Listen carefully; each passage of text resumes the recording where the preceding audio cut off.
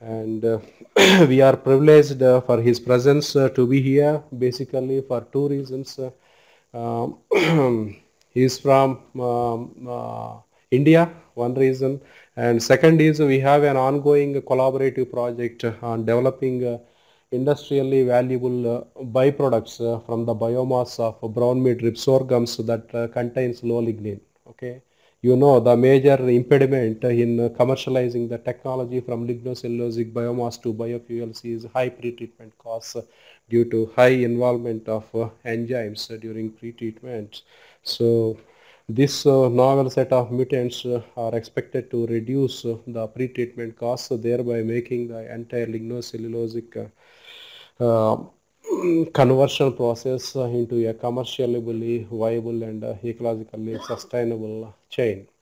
So at this moment, I would like to draw rather than dwelling so much on the personal details or biodata of Dr. Vadlani to talk on advanced biofuels from biomass, carbohydrates to hydrocarbons. Now the floor is to Dr. Vadlani. Thank you, Dr. Srinivas, for your introduction. I'll turn the light off. Good afternoon. Greetings from Kansas. A great pleasure to be here. Heard a lot about what said. This is my first visit, and I'm truly impressed with the facilities and the people I've met so far. Thank you for the opportunity, and for the next half an hour or so, maybe a little bit more, I'll give a little overview of what we are doing in our lab, and also a little bit introduction on the bioconversion side. And finally, I'll wrap up with some ongoing projects we are undergoing in our laboratory. Again, I'm Praveen V. Vadlani, and I'm from Kansas State University. I'm the director of Bioprocessing and Renewable Energy Laboratory. Along with being at the Department of Grain Science, I also work very closely with Department of Agronomy, Department of Chemical Engineering. I have an ancillary appointment with Chemical Engineering Department, so this is briefly who I am. So without much further ado, I'll just keep going on what I want to talk today. Basically, this whole thing kind of boils down to what is known as the emergence of bio-based economy. So if you look at this slide, the top portion kind of tells you what happened in the last century. More to do with right after the World War II, when petroleum emerged as one of the principal feedstock, kind of driver for all the things happening in the world. So the conversion of this oil, refining, and then converting that into all these useful products. So basically we use chemistry and chemical engineering to do this. Now can we do the same thing? Yes, we can. There are some renewable materials which we can utilize, and those comes from crops. And we know all this centuries crops have been raised only for food purpose, food and feed purpose, but the same feedstock, if you produce enough of them and those non-edible portion of these crops, you can convert them into chemicals. So only the science is a little different, been working hard on that. It involves not just biology, but also chemistry and engineering. So that is what I'm going to talk about today. And a brief overview, why we're doing into this bio-base. So if you look at this, it's an interesting slide. The world energy consumption is going to increase another 40 to 50% from 2010 by the time we look 20 years ahead into the future. And most of the new energy demand is going to come from the non-OECD countries. And OECD stands for, it's an organization which was set up in the 60s, basically a rich countries club. And so they kind of used to group together and share technologies and all that. So OECD is a developed countries. And then if you see the non-OECD are primarily India and China, and then maybe some other smaller countries. So that's where the major demand is going to be. So this energy, the demand is both because of population rise, but also because of needs. Like, we're getting more and more closer into the same lifestyle as the rest of the world. So that's going to draw more and more energy. So are we getting anywhere close to that? So we'll talk about that. So this is, again, I'm going to talk today more about from a US perspective, because that's where I'm from right now. If you look at the way US consumes energy, there's quadrillion of BTU, British Thermal Unit, and quadrillion is 10 to the power 15. So that's the amount of energy which they need. So the US consumes about 100 quarts, and it's kind of stays steady. And primarily it's utilized in all 4 different segments. But the main drivers are going to be these other countries. So that's where the energy is going to be utilized. But if you see, how is this energy demand going to be met? What is the mix? So the traditional sources for meeting this demand is petroleum, coal, natural gas. So these still are going to be the primary drivers. They're not going to go away. So all these talks about the biomass-based energy is going to totally replace. It's not going to happen. As you can see in this slide, the renewable portions is just a small portion, about 11%. And in that 11%, 4% is the liquid biofuels. And though it's a very small sliver of the total energy portfolio, but it's going to assume significance because of the potential what it can bring to the table. So I'll focus more on that today in my talk. But this is the landscape. This is how it's going to be, and it may change even more because of the recent advances in other technologies like fracking and deep sea drilling and shale oil. So if that happens, then U.S. is going to become a net exporter of energy than being a net importer. So we know what that effect will have on the environment and other issues. But this liquid fuels is of my interest. So again, there's a slide I just wanted to give in because most of you here are from agronomy background. So the land usage is another critical issue. So the way, if you look at it, the renewable portion of this biofuels, like global biofuels, from 2010 to 2050, if you look at it, most of the demand is going to come from the advanced biofuels. I mean, here it's written as biodiesel advanced and biojet. I mean, these are the two portions. Whereas the cellulosic conventional ethanol and conventional cellulosic ethanol is kind of saturated.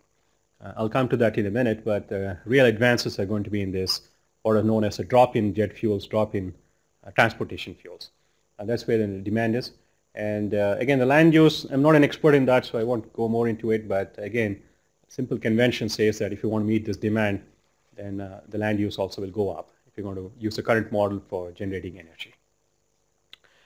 If you look at the US liquid fuels, generally how is it done right now? So the traditional method is the petroleum thing. You take the crude, you crack it or distill it, and then you make your refined products.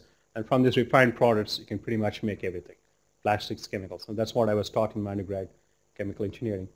And then you also have non-fossil fuels, I mean non-petroleum fossil fuels, natural gas and other things. So you can also take it down and make these fuels. And the biofuel sector, the traditional what is there already are the dry and wet mill ethanol plants. And then you use enzymes, or you can directly take the biomass and gasify it, what is known as thermochemical method. And then you can make these fuels, and then you end up with some solids. The solids can be burned for biopower or things like that. And this leads to the same chemicals in petrol. So this is where the integration step goes. Department of Energy and EPA, US has come up with this renewable fuel standard. This is mandated by the Congress. So this is what they want the levels to be, the fuels level. So if you look at it, like, again, it's a busy slide, I don't want to go. So as we move forward, maybe a little bit outdated because Renewable Fuel Standard 2 has come and they've kind of re-engineered these targets. And so we may have fresh targets, but I just want to let you know that the corn ethanol will meet about 15 billion gallons. So that's a traditional grain to ethanol plants. And the cellulosic, about another 16. And by 2012 or 2013, we should have had at least 2 or 3 billion gallons of this cellulosic ethanol. But we are nowhere close to that. So that has been the biggest challenge so far. And I'll talk a little bit about what this cellulosic ethanol is. And then the other advanced biofuels and other biodiesels. Anticipated that will take care of the rest of the mandates. But this will get recalibrated because we are not able to meet some of these requirements. But this is what the mandate is, but this is where the science is. What do you mean by the renewable feedstock? So as you can see in this slide, this is basically all the crops, the cereal crops, which are staple in some part of the world. For example, rice is predominant in this part, rice and wheat in India. If you go down to US and other places, it's corn or maize, as you call it, wheat, and tapioca and cane and other things. So all these crops are primarily for food consumption. So the only reason why we're interested as from a bioconversion point of view is because it has got starch, the storage polymer, which you can convert into simple sugars, and that can be fermented and made into fuels, chemicals, and all that. So the only thing which is non-food is the biomass. So conventional sense makes, why mess with what you want to eat, go for non-food source. So that's why the biomass is the biggest renewable feedstock which you should consider because it's a non-food source. But then the chemistry involved in the biomass is different, so there are technical challenges because of how you use this biomass. So again, this is a little predated slide. It was done based out of Parallax study in 2005, basically telling how much biomass is available. They estimated close to 1 billion tons. So this number now has been readjusted. They say it's a little less than 1 billion tons. But what is important is where the mix comes from. So we have all the crop residues, and then you have the perennial crops, and then you also have solid waste and all this. So it's a whole mix of this. So when you develop any conversion technology for making products, it's very important to consider that the feedstock which you're going to get is not going to be uniform. It's going to be varied. It's going to be of different compositions. That's why you ought to take that into your account. I mean, you ought to account that into your calculations when you do your conversion. So that's a very, very important point. And then the projects which we're going to work with, Dr. Srinivas will kind of consider that, because we're going to look into the compositional changes and how it affects. Well, let me come back to Kansas, and as you all may be knowing, Kansas is right in the middle of U.S. I mean, it's the centrist you can get into and still be in U.S. So that's what Kansas is. The whole state population is about 2 or 3 million. So a city of Hyderabad will have 4 times of that, I would say. That's the town population, but it's primarily agriculture-driven state, and wheat is the major crop. Then comes sorghum, soybean, and corn. But it's the #1 wheat-producing state. And then along with agriculture, and it's also a little bit of an deviation here, they're also good in aviation. The aviation industry, like Boeing and other companies, are based in Wichita in Kansas. And then they also have oil and gas, the traditional fossil fuels, and then the service sector. So this is what the state of Kansas is. So I work in Kansas State University, and in the North Campus, which Dr. Srinivas has visited, we have developed this value-added program. So this entire complex is meant for finding value for agriculture products. So I work in a 2-story building, and then we have the flour mill, and then right next to that a new feed mill has come. So this is processing of grain for food and feed applications. And then the bioprocessing and industrial value program, that's where I work for. And the primary goal of this program is to find value. So we use bioprocessing technology and utilize this ag-based residues and materials, and not only look into the food and feed, but finding industrial use products. So that's my primary goal. And I was hired by by Kansas State University as a faculty and also as a director of this program. So this is what I do. So this lab situated in this building was set up in 2007. There's a brief slide of some of my students working in the lab. But our research areas are primarily driven by advanced biofuels. And this is other than cellulosic ethanol. That's still, we're working on it because there's still a lot of technical challenges it needs to be met before we can consider this to be a mature technology. And other fuels like butanediol and free fatty acids and other things, I'll come to that in a minute. But that's what we are focused on. Ethanol from grain is done, but we still do some experiments just to validate some seeds and some other raw materials. But as far as the technology for conversion is already known. We also do work on chemicals because that's another big driver. And in fact, with my limited wisdom, I can say that the biggest driver for this bio-based economy is going to come from chemicals, not just fuels. Because fuels, you have to compete with this crude oil-based fuel. The margins are very low, so it's very difficult. And so the price fluctuation, so it's difficult to meet that, the price mix. So chemicals, you have good margins, so it's a good industry to get into it. And co-product utilization, this is another bigger sector. Most of the time, we are so focused on the main product that we lose our focus on some of these other value-added products which can come along. So in our lab, we try to make sure that we find uses with every carbon molecule. In the sense, every component of the raw material we are processing, we try to see if we can find some uses with that. And then recently, we started getting more into the science side, the metabolic and the biomolecular engineering, basically trying to tinker with a microbe, see if we can introduce or delete some pathways so we can make targeted products, again at high yield and concentrations. So this will help us to make value-added products. So that's the primary focus. I mean, I have 2 or 3 students just working on that particular topic. I'll walk you a little bit through the ethanol industry. I mean, what's happening, because that's what is the biofuel. The one commercial biofuel is corn to, grain to ethanol, but in US it's primarily corn.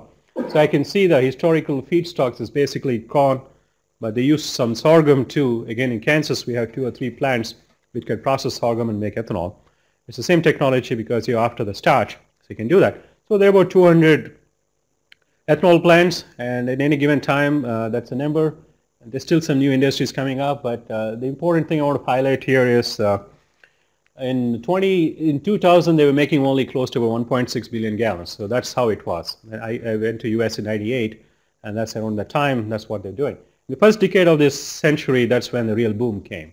And most of the boom was in corn ethanol process. So it went from 1.6 to 13 billion gallons. So they kind of hit the saturation. They're ahead of what the mandates are required.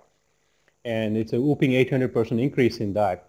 And so this industry is mature, corn to ethanol. So everything what needs to be done is done. There's no more new things to learn other than advances in processing technology, but otherwise the whole processing is done. So if you look at it, basically these plants are situated in the central part of the US, and main reason is that's where the crops are. So unlike some of the crude oil processing industry, they're always in the Gulf Coast because they need the water. So they're either in the Texas or Louisiana, that part. But corn processing plants or the ethanol plants are mostly in the Midwest region. So this is Kansas here right now. So in Kansas, we have about 8 to 9 plants at any given time. But most of the corn and grain ethanol plants are in Iowa, lower part of Minnesota, and some parts of Illinois and other places. So this is the corn to ethanol. So the processing step is very simple. It's very clear and done. So you break down the starch present in the grain. First you grind them. So you take the starch, get the sugars, ferment the sugars, and you separate the ethanol, purify the ethanol. So it's a standard procedure. So a typical processing plant will look like this. I mean, I'm not going to walk you through all this step, but basically quickly walking through it. So it's the corn gets milled into a certain particle size, mixed into slurry because enzymes have to act, so they need some water. So you cook them so the steam, the starch is gelatinized, then you add the second enzyme, and then you put it into the fermenter. So it can be batch or continuous. Then what you get is what is known as a beer, which is about 16% ethanol on weight by weight basis. Then you distill that and you get about 190 proof, and that's about 95%. Because of azeotrope formation, you can't take the other water off. So you see them through this dehydration step, molecular sieve. Essentially, these are sieves like any other sieves are. And the water and ethanol is separated. And you get 200 proof, that means 100% ethanol, anhydrous absolute alcohol. And you denature that by adding a little bit of gasoline so that you get into the fuel market, not the consumption market. Otherwise, you end up paying taxes and all that. So you denature that, and that is what is card. So that's how the ethanol is made. And at the bottom of this distillation plants, you centrifuge, and then the thin silage is evaporated into a syrup, and the syrup is added back into dryer, where the solids from here is added to dryer, and together this is called distillers dried grain. Very valuable feed product. So this is used for livestock and other industry. So just a simple mass balance, as we call it. You take about 25 kilogram. Why it's 25 kilogram is they use a unit bushels of corn in US. So one bushel is about 56 pounds. So in metric units, it's 25 kilograms. So when you convert that into starch, you get about 15, and then it goes up because water gets absorbed. It's depolymerization. And then about 1/3 of that goes for ethanol, 1/3 goes off as CO2, and then another 1/3 goes off as animal feed product. So this is the ethanol industry. And whereas you come to the lignocellulosic, I mean, that's something which there's so much of interest all over the world. I've been to 4 different countries, and everywhere they're working really hard on trying to see how best they can put value to this lignocellulosic biomass. The only thing is, like, it's a complex molecule. Nature designed this lignocellulosic biomass to provide structure to the plants. The very reason why life moved from aquatic region to the terrestrial region is because of the presence of lignin. It's a wonderful polymer. Nature designed it so that it can give structural support and also to transpire water. So that's why you have these large trees which go about 50 to 100 feet above ground. So the lignin provides the right support and platform so the water can go. And that's how this has been designed. So this is a structural polymer, and we're trying to crack this because we're interested in the cellulose and amylacellulose. And this contains the sugars, the 6 carbon and the 5 carbon sugars, which we can ferment and make fuels. So, but it's not an easy story because, like I said earlier, the nature of the way it's designed is your fibers are hidden inside, and then you have this polypropanide unit made of lignin made of polypropanide unit, which provides this protective sheet around it. So you have to break the seal, and that's what we do the pretreatment. And there's a reason why it's present, because it also is antimicrobial, and that's one of the reasons why the plants are existing. Otherwise, they would have been wiped out by this fungal and microbial attack. So this lignin has to be broken, so that's what we do in a pre-treatment process. Get to this fibers and then we convert that. So that's what the cellulosic ethanol process is. Now I have a couple of examples from our lab, what we have done with this different biomass, because since you all are with that background, so I want to talk a little bit about what actually happens when you use this different biomass. So we tried various kinds. So we used the forage sorghum, as it's called there, 2 different grasses, and then we use wheat straw as a control. Now I don't know which one is which here, but it's just general pictures about how these feedstocks are. So in our lab we do the bioconversion. So first, before we do that, we have to make sure that we have the right composition analysis. What are these made up of? And to this mix we added 2 BMR lines, because that's what we got from our Department of Agronomy, Kansas State University. There used to be a Professor Stagenberg, so from his lab we got this. So BMR, as it's known, it's got low lignin. It's obviously lignin content is less. The acid insoluble lignin is about 10.9%, whereas in wheat straw and other grasses it's higher. This is typically the values. They vary a little bit on here side, but this is what we got in the lab. Same goes with the sorghum bagasse. After the sugars have been extracted, what the bagasse is left, so we use that feedstock too. When you do a conversion, this is you take your biomass, you do the pre-treatment, because I told you we need to do the pre-treatment because you have to take care, you have to remove the lignin, make sure the enzymes are attacking the fiber, and then you release the sugar. So after the pre-treatment, this is the concentration of sugars you get, and then you ferment that and you get ethanol. So about 50%, we're getting the yields pretty much same, about 50% is what it is, but then productivity kind of drops down. But what is interesting is those lines, sorghum lines where the BMR line sorghum, the lignin content was less, we thought the sugar yield should be higher. But on the contrary, we're getting lower sugars compared to wheat straw. That means there's a whole lot going into it, not just the lignin content. And so that's, I was talking to Dr. Srinivas' group. I was telling that lignin also plays an important role. So the quality of lignin is very important. So in other words, you can't just take it like a blanket approach and say that if lignin is less, then that will help you, because you got to see what the composition changes. And we are doing some studies to understand at a structural level what this lignin is and what are the various components which affect the fermentation. So it's possible that there could be some inhibitory products which are coming along, and that's affecting the lignin. So that's one project. As I was coming here, we're writing a manuscript on that, but there's still a lot more work to do that. And in that sense, the new project which I'm going to get associated with ICRISAT, like I'm going to be the PI from the US side and Dr. Srinivas from here, we're going to try different BMR lines, the sorghum, and also going to use a regular energy sorghum as the control. And the location plays a big thing. And it's not just I grow in Kansas and I do a study and I think that's universal. You can't do that. You have to do the effect location, environment, and the different lines. So that's going to be an elaborate study. So we're anxiously looking forward to this study because the result is very important. And so we already done some work, but that's just preliminary. What I'm presenting is just preliminary. Another project from USDA we had was like when you pelletize this biomass. So pelletizing is like you take your raw biomass here, and this is unpelleted biomass. So one of the challenges of this lignocellulosic ethanol is the bulk density. So what it means is like this biomass is so loose, bulk density is about 1/4 that of grain biomass.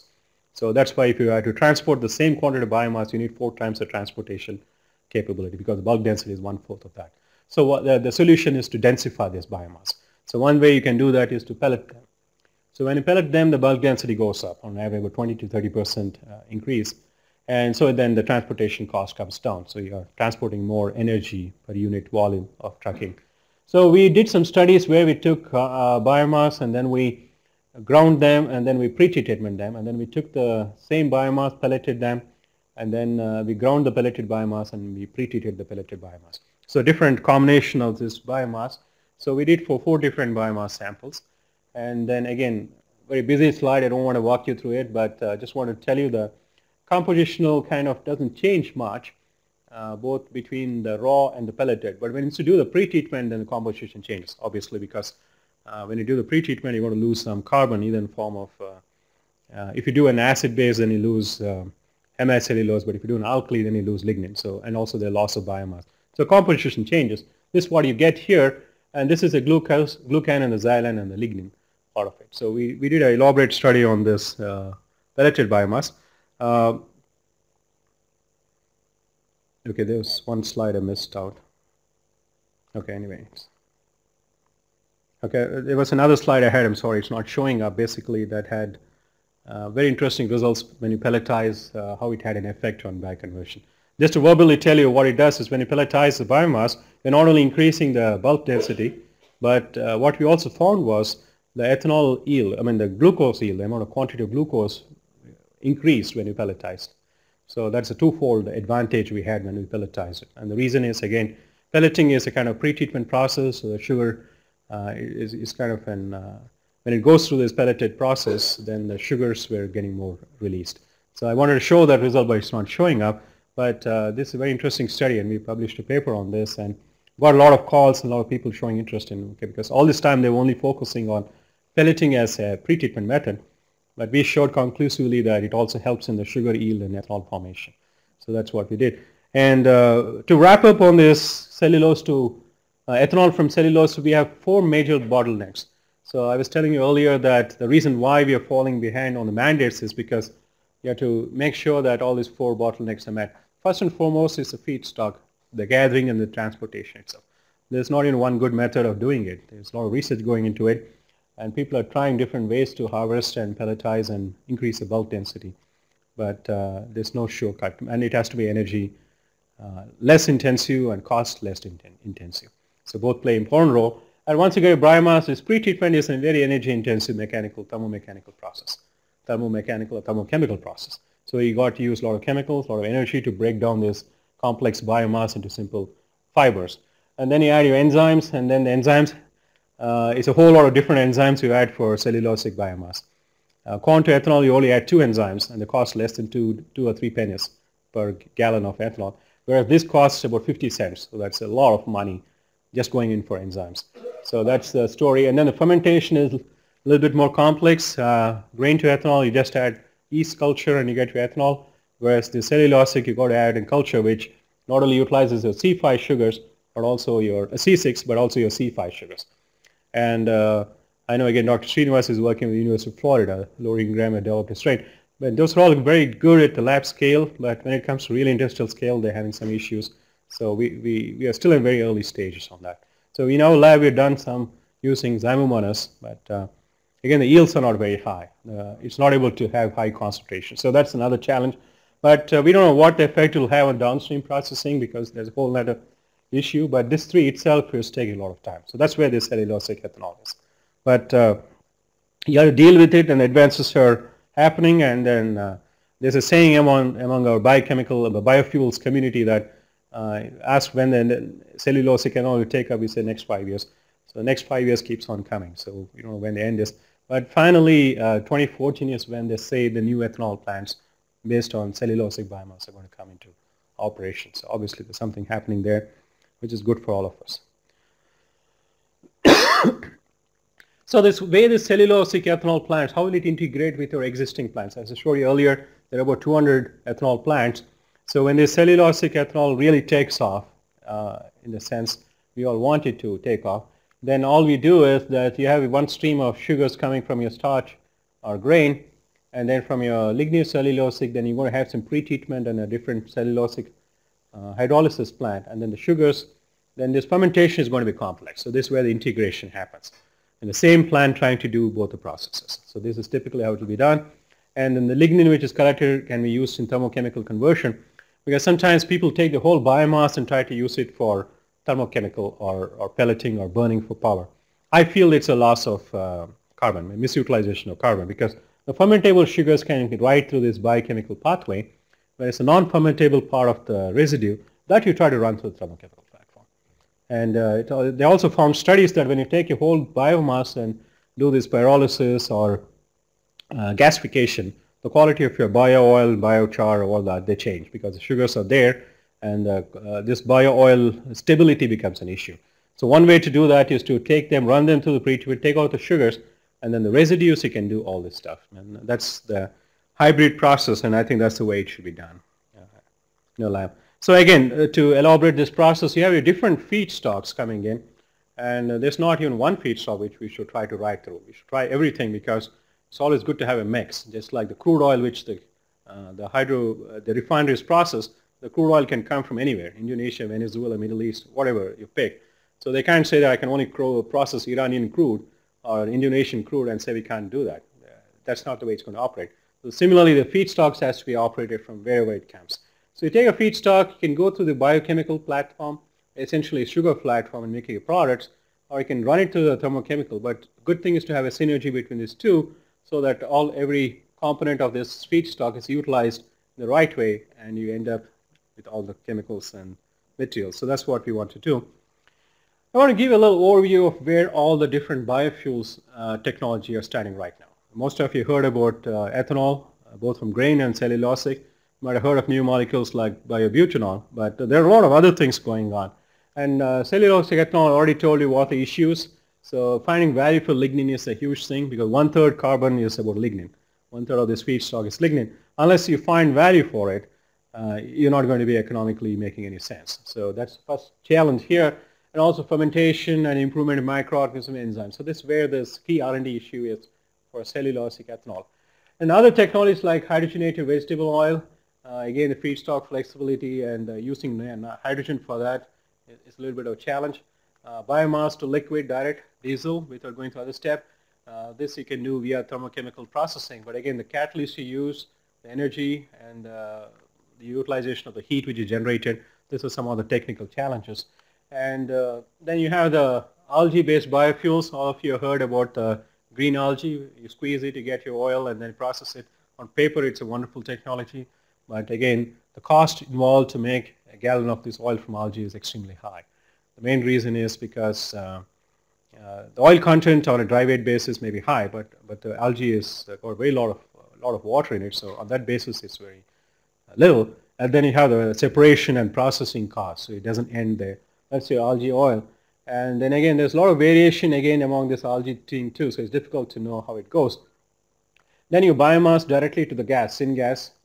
So again, the feedstock flexibility and the cleanup process, catalysts getting contaminated, so those are a lot of other issues. So this is where this is.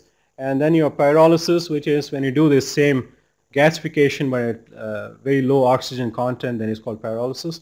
So when you do that, you end up with bio oil, and they thought bio oil is like crude oil, and then you can start doing a lot of other stuff.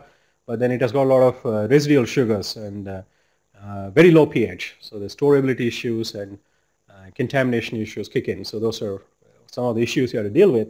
And then the catalyst which is used because this biomass is variable. There's a lot of things happening. It comes with some oxygen in it, so then this catalyst has to be designed differently than the way the hydrocarbons are done. So this is where the biofuels from other technologies are.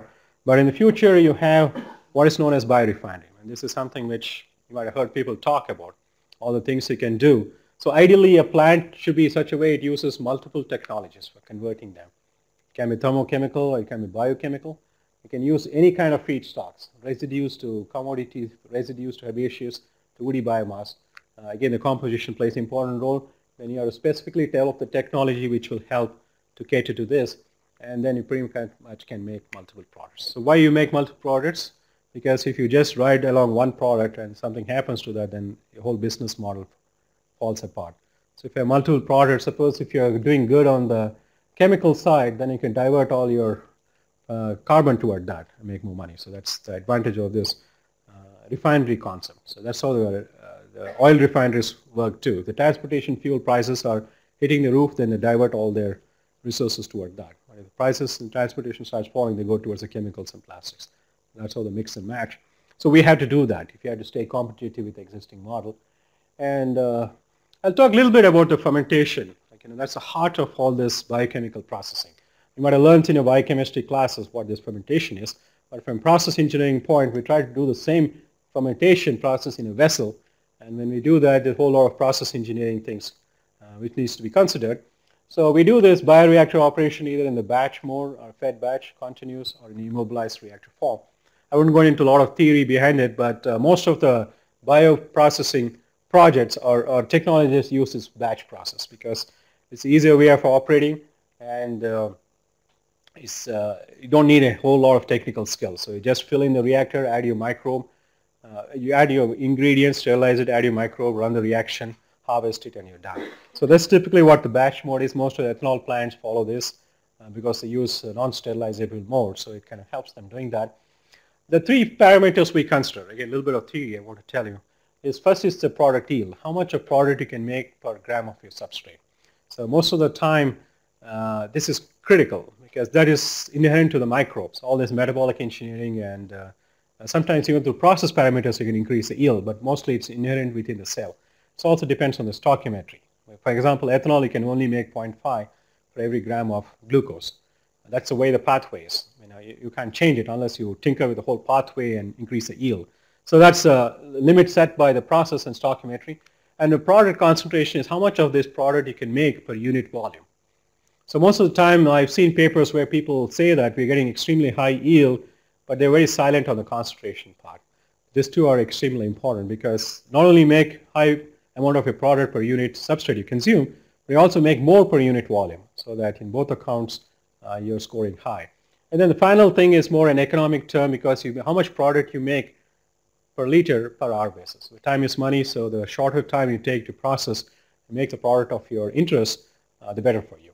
So again, a rule of thumb, all three components you have to score high for any fermentation process to be successful. To give an example, a cellulosic ethanol, the yield you may get, you saw in the slides I showed, we're hitting closer to the theoretical yield, 0.49. So, but you can't just stop the story there. The concentration, even though we try high substrate, high solid fermentation, we are still getting only 4% concentration, and that's not enough. It is 40 grams per liter is not enough.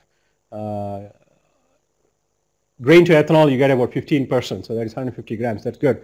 But 4% is not enough. That's where the cellulosic ethanol is stuck. And productivity, again, rule of thumb, you should get 1 gram per liter per hour. So anything higher than that is considered to be economically viable. So these things you have to keep in mind when you do a fermentation. So we do this in our lab, and I just want to give a couple of examples on the building block chemicals. We talked about fuels, but I want to tell you that Department of Energy identified in 2004 some of these chemicals which can be done via this fermentation or biochemical. So once you get your sugars, it can come from your grain or it can come from your biomass. These sugars can be fermented and you can make any other product. So we have worked with different cultures, and I worked on succinic acid and 3-hydroxypropionic acid, which is also lactic acid, and other chemicals here. Once you make this platform chemical, then you can convert that and make other useful product. So in our lab, we are focused on 3 advanced biofuels, and basically these are the platform chemicals which are made from fermentation, and then you convert that and make into fuels. So 3 different entities are supporting. First one is the butanediol. US Navy is supporting this project for us. And here we make this butanediol from sugars, biomass sugars, and we have the right culture and we have the right fermentation process to make that. So we already have this technology. So in this new project, I'm going to work with ICRISAT. We're going to make this butanediol with this BMR lines and see what the effects are. We're already making it from the energy sorghum and wheat straw, but we want to try on this BMR and see the effect. Because like I told you earlier, the lower lignin, the better it is. But in the case of ethanol, it was not helping.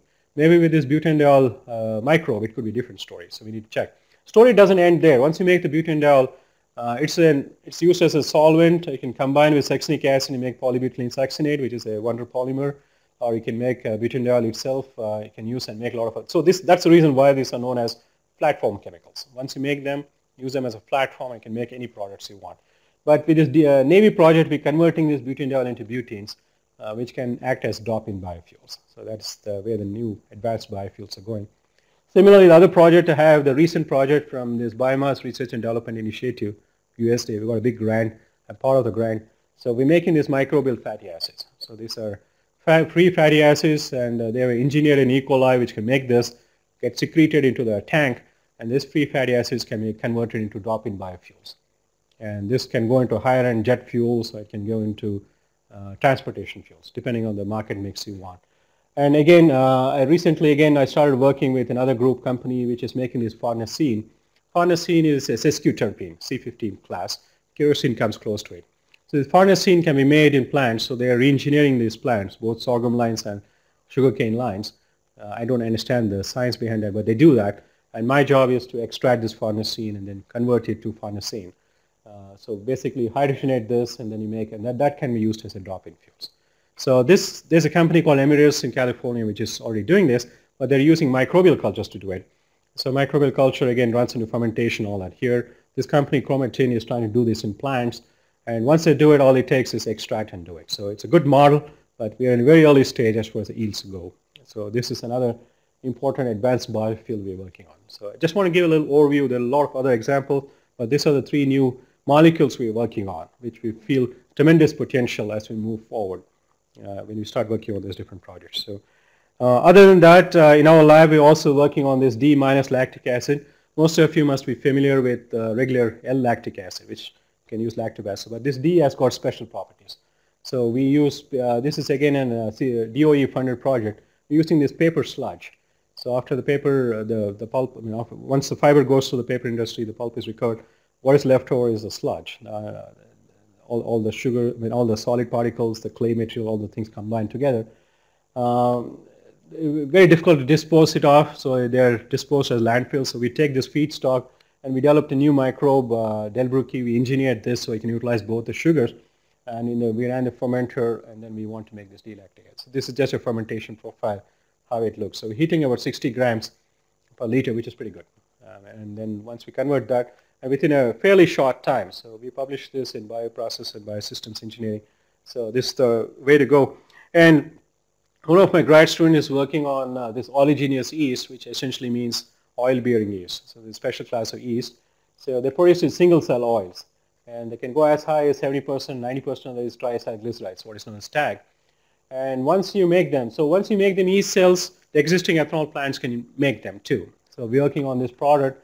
So once you make this, it can also utilize both the sugars, and this is a flat form chemical. So once you make this product, tags, you can convert them into biofuels, you can send them to cosmetics, you can go into the detergent lubricant industry, or you're going to pharma. So there's a lot of applications. That's the future. That's the way it's going to be. You make a flat form chemical, and then that can be used for making products which can be used for different industry. So in that way, you have multiple product streams, multiple revenue streams. So we are trying to target on making this flat form chemical using yeast, and once we make that, then we're making all these products. So that's the latest thing what we're going on. And we're going to try the same bug on the BMR lines too, the sugars derived from this BMR lines. So it's a 2-year project, so we got a little time, and we got a very good start because we already have the technologies worked out in our lab. All we have to do is test it out with different biomass sources. So that's where we are, and I got several more examples, but I just wanted to show you some of the 5 different molecules we are working in our lab. And whatever the story is, we are so focused on the science conversion, all that, but the buzzword is the sustainability. Is this process sustainable?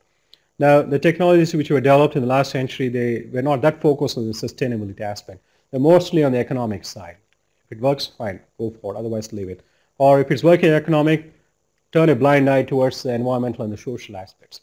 But now the biofuel industry is under the full glare of the entire world, not just the practitioners, but also the NGOs, all the various entities. So if your technology has to be successful, it has to meet all these 3 criteria, and it has to be sustainable. It's only then it's going to be accepted in the market. I wish this was true a century ago, then we wouldn't have had the issues we have right now, pollution and the emissions issues and all that. So you have to make sure that the employment, land issues, food security, these things are met before we can take off. And then it meets all the emissions requirement, doesn't mess up the soil, water, and the biodiversity, and then come to the economic and make sure that you're making profit, makes the financing aspect very lucrative so that you can raise loans from the bank. So it's a whole complex issue. But only when you meet all these 3, then you come into the sustainability aspect. So that's where another thing you have to take into account. So the goal is like, what is the motivation? Why are we doing all that? One is, of course, I told you, is the money aspect. But the motivation for this bioeconomy is the environmental quality, and that's for sure. We have messed up our environment based on property, so we ought to make sure that all is met. And then for some countries which are relying a lot on the imports of this foreign oil, and India is one example, it's good to have a program where you have at least part of your economy based on these domestic resources. We have to do it. I mean, in the sense, like, don't just follow what others do it, but we got to have our own independent policy. And it's not just a scientist in me telling this, but a policymaker in me telling too. It makes more rational sense to kind of have our own self-independent process. It can be a mix of the total energy. It may not totally replace, but a good mix so that, that at least gives the leverage so that we're not caught into the geopolitics of imports and exports. And finally, the rural development. And I mean, just to quote Mahatma Gandhi, used to say India is land of villages. He wanted it that way so that the population stays in the rural side. But now we know what has happened. I mean, most of the population is moving from other parts to the cities, and you have these mega cities, and mega cities become even mega, and that's creating all kinds of issues. So try to focus on rural development. I showed you the slide where the ethanol plants are closer to where the crops are. You can kind of do that too. I mean, in that way, you don't have this issue of migration within the country from rural to the urban and a whole lot of other issues. But this has an criteria for that to meet that. So that's what I would say. So to end my talk, I would highlight a few points. First is the integrated biorefineries.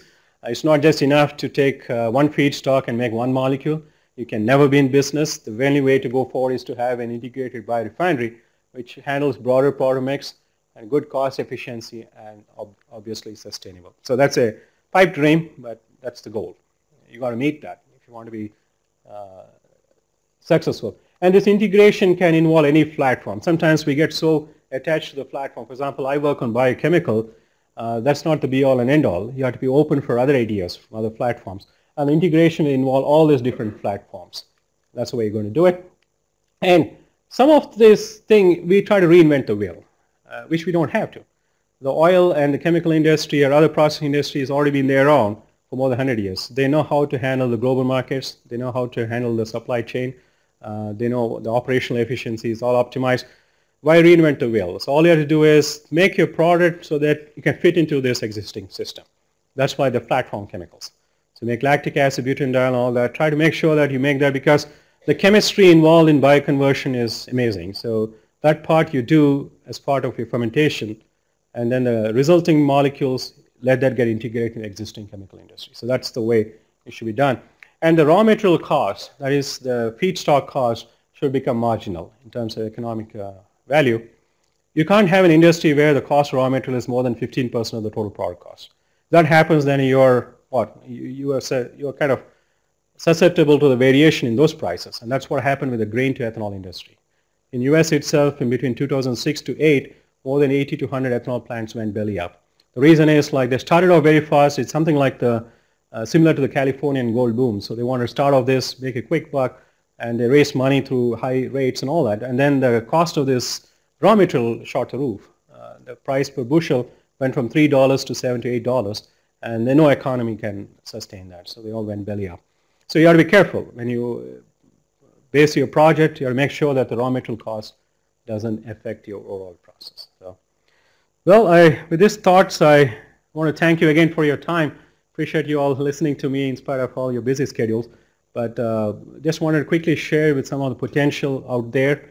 And entity like ICRISAT will play a very, very important in this role in this new bioeconomy because you'll be supplying the feedstock. You'll be positioning the feedstock and telling the right quality thing. And then it gets integrated with people like us, the process engineers, so we can make the right kind of product or product mix. So I want to acknowledge again some of the people, all the funding agencies, and then important thing are the grad students.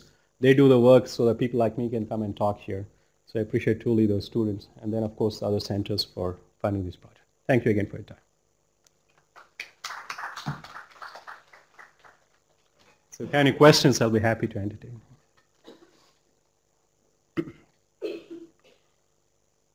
Yes, sir.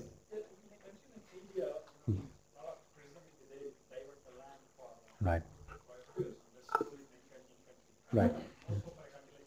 Right. Right. Yeah. Follow for. Yeah, very good question. Now, again, like I told you, it's a mix of technology, mix of energy platforms. The fundamental mistake we do is like once a new idea or new technology comes, we want to divert all our raw material resources to that and then try to see if we can do that. To answer your question, I would say, so we first have to do a very fundamental evaluation of what is available and what needs to go. We have to meet our primary needs, food and other things. But there's still a lot of residue biomass, a lot of resources left. For example, ICRISAT, you're looking at semi-arid tropical plants. So that's an excellent example. And you try to raise crops specifically for biofuels in that land which is underutilized or misutilized. And when you do that, that may meet at the most 5 or 10% of your total energy mix. That's okay. You're still at least 5 or 10% away from importing oil. So that would be the right way. And this would call for an understanding and involvement of people from every walk of life, not just the scientists, not just the conversion people, feedstock people. So everyone has to come together and talk through it. So it can be done. That's my fundamental belief. And I've seen that happen in other parts of the world. And India can do too. I mean, as far as ingenuity goes, I think nobody can beat us. That's for sure. But it's just the utilization of the resources.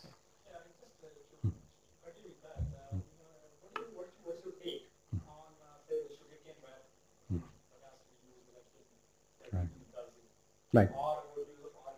Okay. Yeah, sugarcane, yeah, again, we do have quite a bit of sugarcane, and there's quite a bit of bagasse which comes through it. Again, processing of that and to make fuels like ethanol, maybe not the model, because then you're competing with a regular ethanol industries. You know, I was just hearing a story where you go ahead and set up your distillery based on sweet sorghum, and then you can't hit the margins because the regular market is so. Then you got to pick a molecule other than ethanol, or you got to have a different economic model so that you allow a little time for this to grow and mature. We are trying to compete with this existing chemical industry which have been around for decades, and they're fully depreciated plants, so you can't beat them on price. The only way you can beat them is on different product. So yeah, you can. I mean, there's no easy answer to it, but I have a feeling that it's important to think outside the box, come with a specific technology and specific product, and in that environment try to grow. And it takes a little while. There's going to be growing pains, but I think you can do it. I'm optimistic on that. Yeah, even from an Indian perspective. Yes, sir. There was an issue raised there about cost of raw material. Right. So, and of course the balance of energy used in producing the feedstock. Right. If, say, small scale processing of this home waste, biomass from home waste, have you worked on that? Okay. So domestic waste and all that, how will that affect? Yeah, I mean, again, the raw material cost, when I meant, it includes a tipping fee, it's a processing cost, so the whole lot of things. Before it enters the reactor, how much cost goes into it. So, again, we talk about municipal solid waste and other domestic waste, and we think that's the way to go. But then there's a lot of cost involved before it's brought to the processing site, because they're diluted and then they have a lot of suspended solids and other things which are not fermentable. So you have to separate them, or they'll ride along your reactor. That'll take up certain volume. So you have to be careful when you draw a line, even though you're talking about home waste, and from a net energy point of view, maybe that makes sense. But from a processing point of view, the amount of carbon present, that's what dictates the whole process. So if that carbon is not there, fermentable carbon is not there, then again, you're stuck with a lot of solids of not much value. Yes, sir.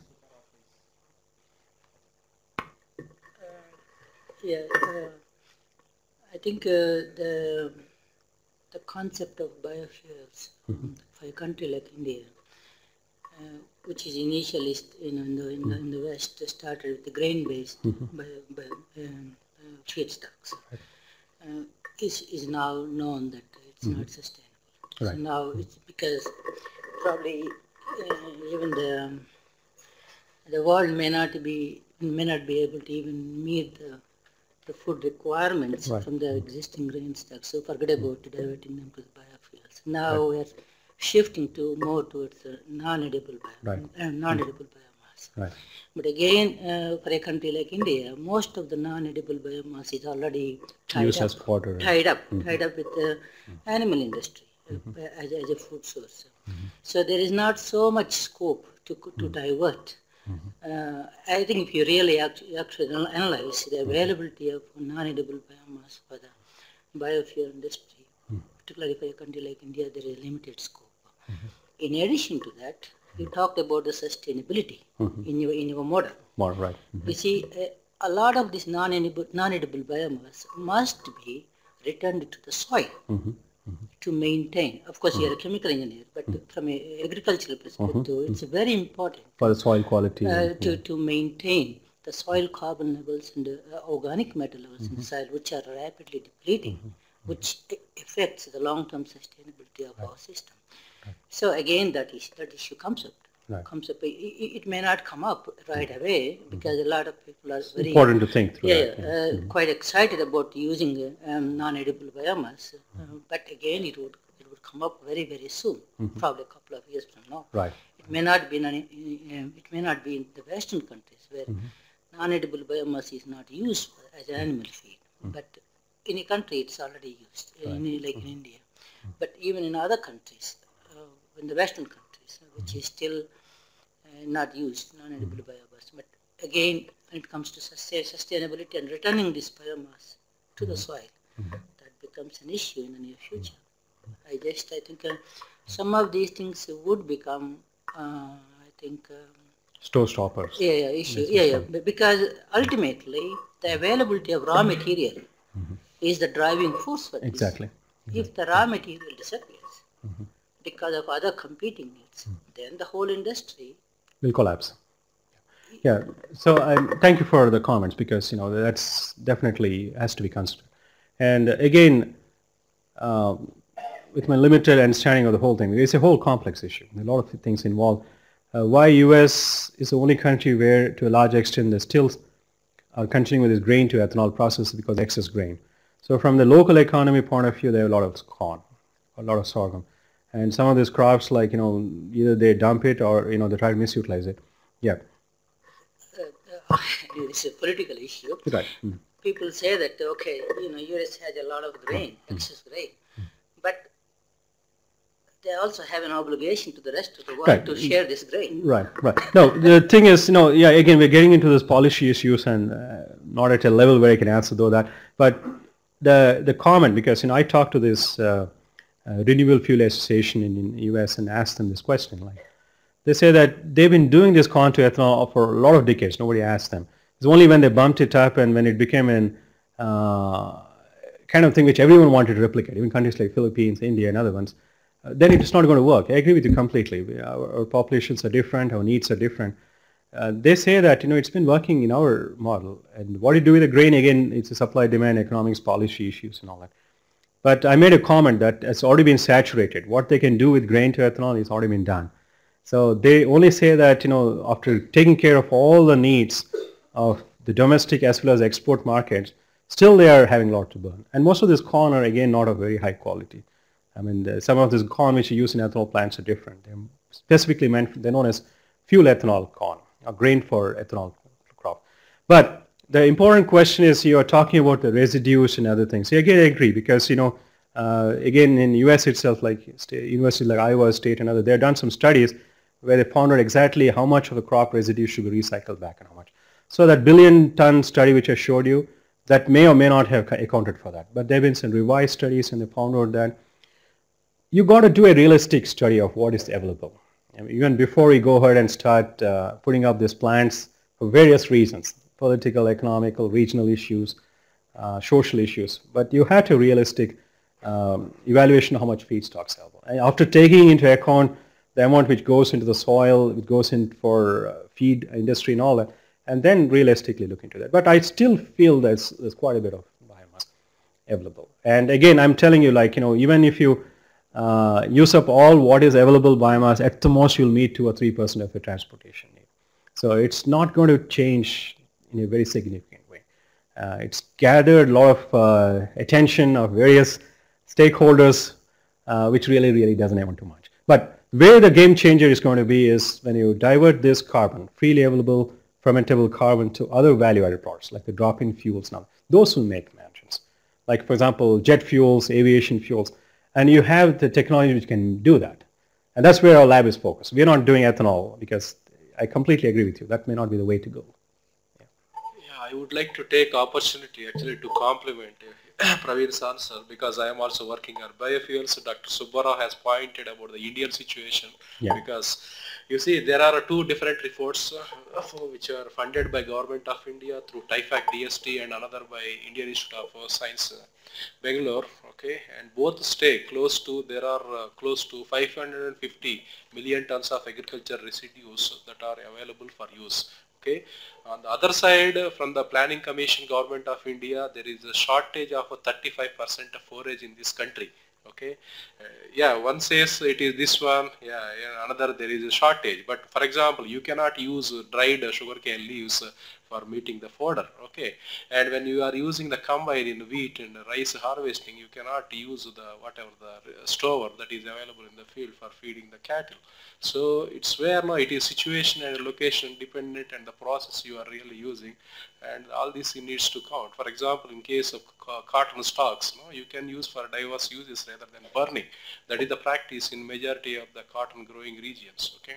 And same case applies for sorghum, where we are promoting sorghum is when you are not, when the land is kept fallow and it is highly saline, where no other commercial crop can be taken up, you can promote this crop in a semi-arid tropics. That's where we can make use of the biomass because of its resilience to different conditions. So we need to draw parallels, and it is a condition and a location specific.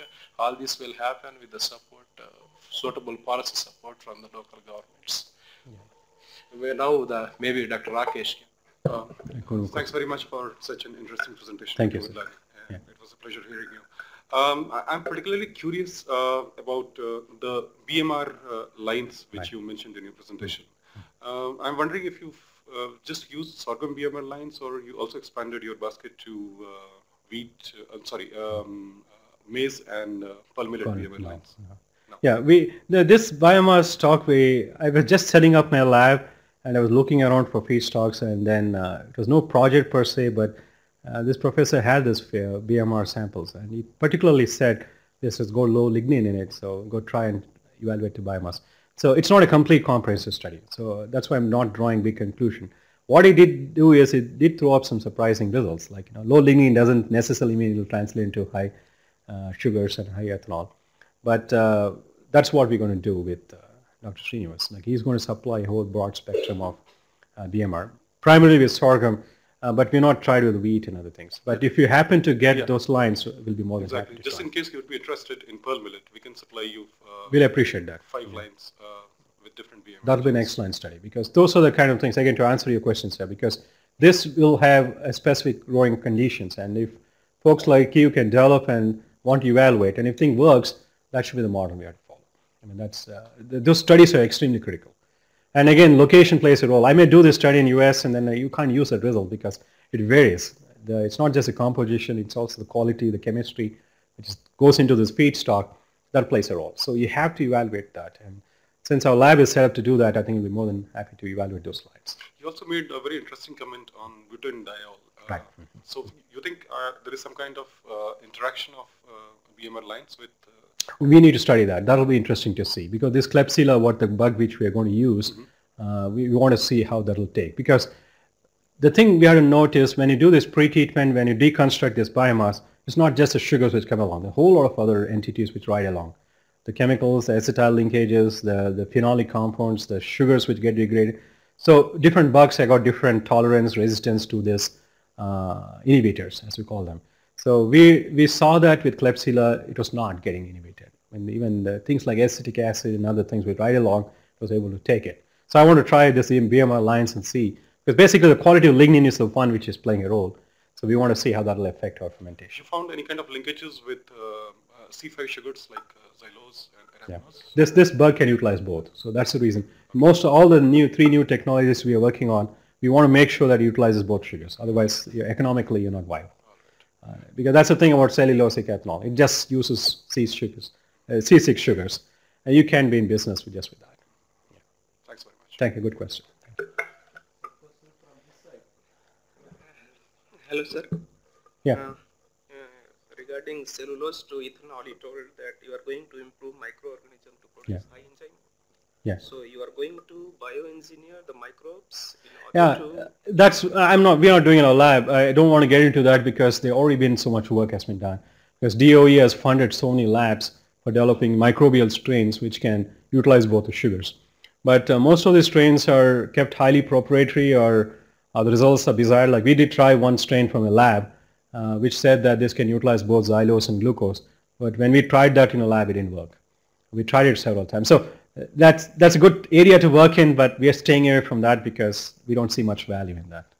So we're trying to get into the chemicals and other biofuels. But a recent report, I think last month, has only come where they have designed the Xanthomonas rhizae to produce higher amount of cellulose. What they are doing, they are mutating gene responsible for the production, and then they are designing a vector where they have a constitutive promoter. They have used lag promoters. Okay. And then in the wild genotype, it was producing 1 mg per liter, and now it is producing 25 to 30 mg per liter. Yeah, that's 2%. It's still not enough. As I told you, we went up to 4% and still it's not well. But that's a good science. I mean, at least if you're going from 1 to 25, as you said, that's a good percentage increase. But unfortunately, that still doesn't help economically. So the point I'm making is, yeah, there's still a lot of advances going, and it's possible that there could be some companies which already have the strains. They don't want to disclose it, and because as I was telling you, there are finally going to be 2 or 3 ethanol plants which are going to come into mainstream production. So I talk to them, they never say anything. They won't tell either way. But all they say is that we have a proprietary strain which can do all this. So, but good attempt. I mean, at least I appreciate you trying to follow the science and see what's going on in this. But our lab is just getting into this metabolic engineering. We're not trained to do that, but we're doing good things on the other side, the lactic acid and oleaginous yeast side. Thanks.